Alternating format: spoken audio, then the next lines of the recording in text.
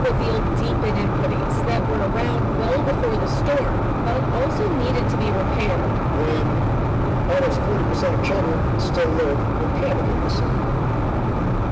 That's not a finished job. That's not fair to anybody. Our work won't be done when a typical black household earns half what income by white households in the city. The work's not done yet. That work will continue past his presidency, but Obama said he plans to come back once he's out of office, so he can linger and enjoy the food and music that make the city one of a kind.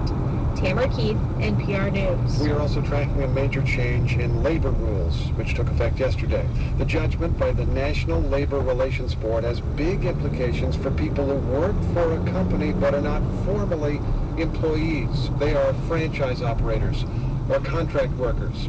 The NLRB says when companies farm out the work, they may not farm out responsibility. They are still accountable for problems in the workplace. NPR's Yuki Noguchi reports. If you think about all the businesses that rely on contractors or franchisees, it's a huge segment of the economy. Everything from workers in warehouses, in janitorial operations, construction, and people who contract through home health care agencies. Yesterday's decision involved recycling firm Browning Ferris and its staffing contractor.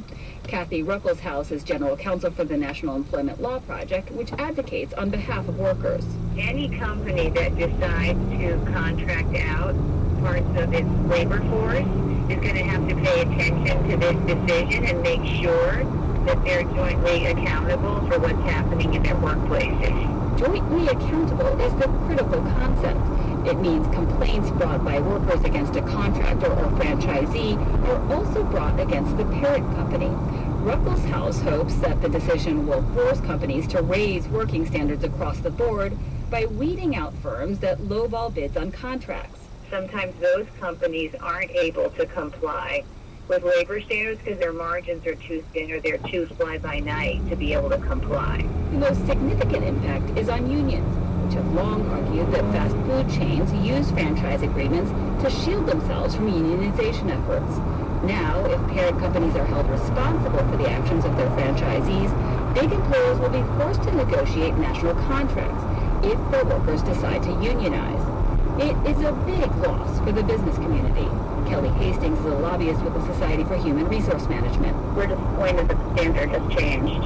Her group argued workers already had protections under the previous system, and that this new decision will have the effect of requiring more businesses to bargain with labor groups, costing them both time and money.